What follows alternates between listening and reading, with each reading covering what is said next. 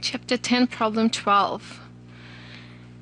In this problem, we need to find the cash flows for year 1, 2, and 3, and then the net present value.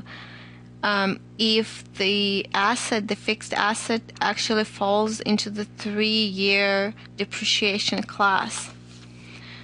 So first we will calculate the annual depreciation for the equipment necessary for the project.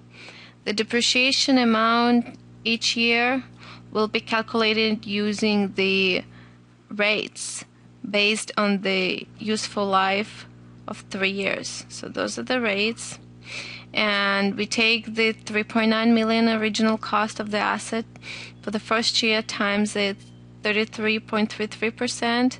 For the second year, the depreciation rate is 44.45%, and for the third year is 14.81%. And we find the depreciation amounts for 3 years. So the book value of the equipment at the end of the 3 years will be as follows. It will be the original cost minus the accumulated depreciation. So the book value at the end of 3 years is 288,990. The asset is sold at a loss to book value. It's sold for 210,000, but its book value was higher than this, so we have a loss. So the loss is tax deductible in this case, and we're using the formula. We take the 210,000, what was it sold, and then we calculate the tax amount on the difference. And your after-tax salvage value is 237,647. We will use that number later on, and it's going to be part in the cash flow in the last year when we in the year that we sell the asset. We will add that in our cash flow. So to calculate the OCF, the operating cash flow, we will use the tax shield approach, meaning that we're using this formula.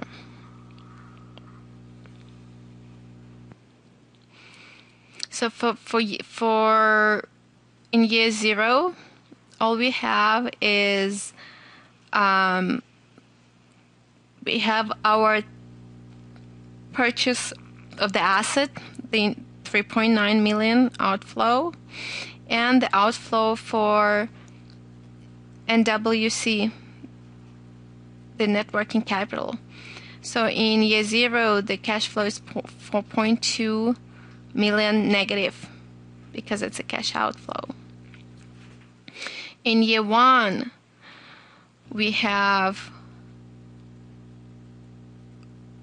using the depreciation amount calculated above times the tax rate. In year 2, we're using the same formula, and we're using the depreciation amount of 1,733,550.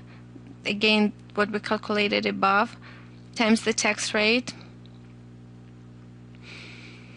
And then the cash flow in year 3 is a little bit more complex. To calculate that, again, we're using the same numbers for your sales minus costs, 1,810,000 times 1 minus tax, right, 0.65, plus the tax right time depreciation for that particular year.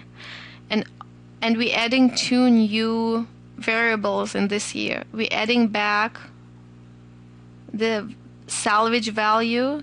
We calculated this above, and we're also adding back 300,000, our initial cash outflow for NWC. So we were capturing the net working capital in the last year, and we have to add it to come up with the cash flow for year 3. So now that we have all of the cash flows, we can find the net present value. Now to calculate the net present value, we will use the calculated cash flows. So using the financial calculator for the cash flow 0, we put, this is the cash flow minus 4.2 million. This is cash flow 1, cash flow 2, and cash flow 3. And we're using the interest rate of 12%, and to calculate the net present value. And the net present value is, the result that you'll get is 42,432.42.